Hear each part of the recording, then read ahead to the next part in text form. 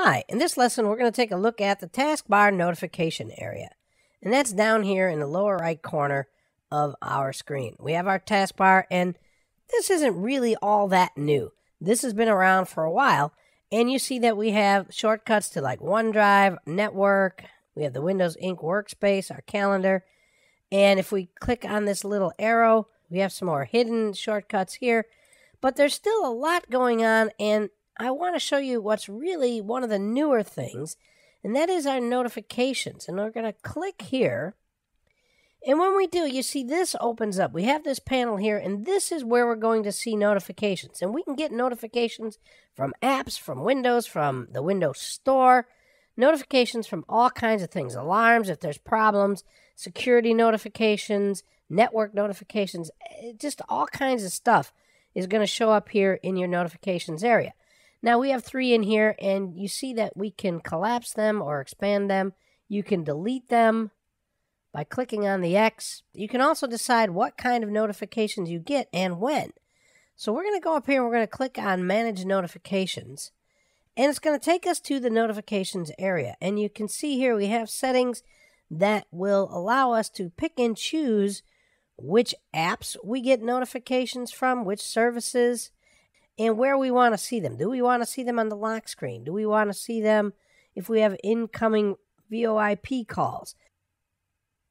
All kinds of settings here to help you with your notifications. But there's one more thing I want to show you, and that is the Focused Assist settings. And if I click here, you'll see that the Focus Assist allows you to select when you're going to see the notifications. Right now, it's off, so we're going to get all notifications all the time. We can set it for priority only. We can set it for alarms only. And there's more settings down here where you can limit or not which notifications you're going to see. And I showed you this because I want you to see, we're going to go back to our notification area, and we're going to come down here. You see these 4 buttons. There's some shortcuts in here as well.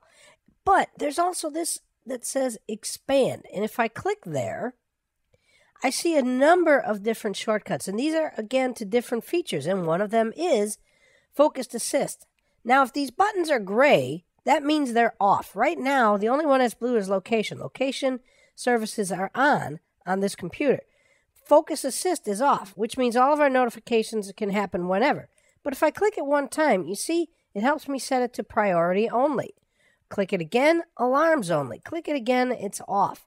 And we have these buttons here for several other settings as well. We can get to our network settings, all settings if we're using a VPN, nightlight, airplane mode, nearby sharing, Bluetooth. You can turn Bluetooth on and off right here, project. And my favorite, another one we're going to take a quick look at is tablet mode.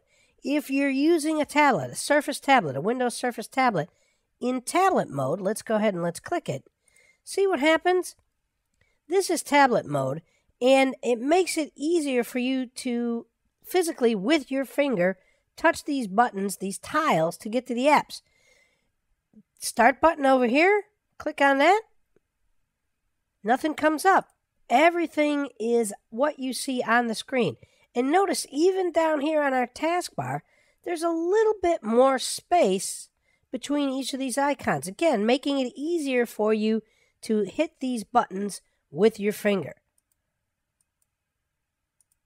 And if you want to get out of tablet mode, you can simply come down here and turn it off. So now you know a little bit more about the taskbar notifications area here in Windows 10. But that's it for this lesson. Thanks for listening, and I'll see you next time.